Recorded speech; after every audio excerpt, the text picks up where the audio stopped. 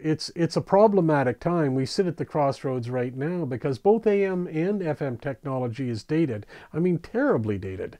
And we sit now waiting for the digital solution, whatever that may be. And I don't presume to know. It always tends to take a left turn. We can talk about DAB, digital audio broadcasting, or IBOC, in-band on channel, or a number of other things. We talked about Wi-Fi. We talked about on and on and on. It's very difficult to say what the future holds.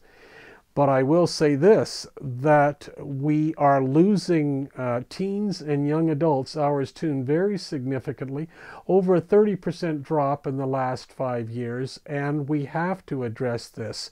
It's problematic as an industry, not to fault any one person, but if you look at the CEOs, they're more concerned with their current P&L, the current profit and loss, and 90-day projections, and perhaps for a year. And radio remains, economically speaking, quite healthy, notwithstanding the not recession of the past year.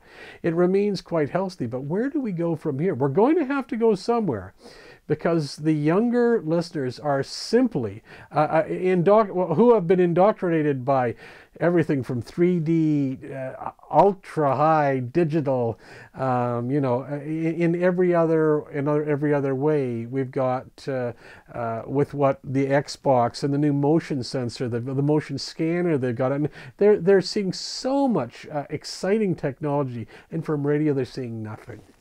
And that's problematic. We've got to come up with an answer.